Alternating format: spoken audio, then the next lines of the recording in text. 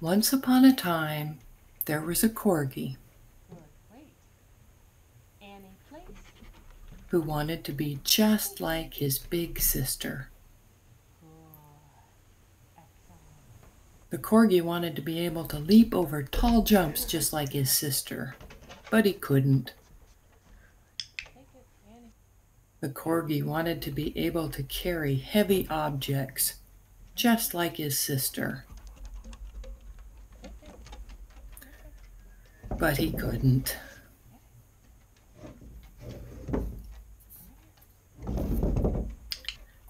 Not being like his sister made the corgi very sad. Sometimes, when he slept, the corgi would dream he had long legs like his sister, but he'd wake up, realize it wasn't true, and go back to sleep.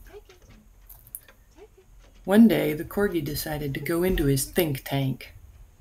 Instead of trying to be like his sister, he wanted to figure out what it was that made him special. When he emerged, the corgi was very happy. The corgi figured out his special skill in life was making people smile. The corgi made truck drivers smile when he imitated them backing up their trucks.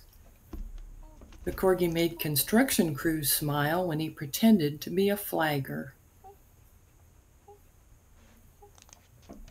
When he went to the local YMCA, he made the swimmers smile by blowing bubbles.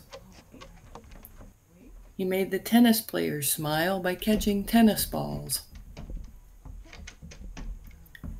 He made people in the gym smile by rolling on a foam roller. And he made the kids in gymnastics class smile by doing the rollover. Everywhere else he went, the corgi made people smile by giving them a high five as they walked by.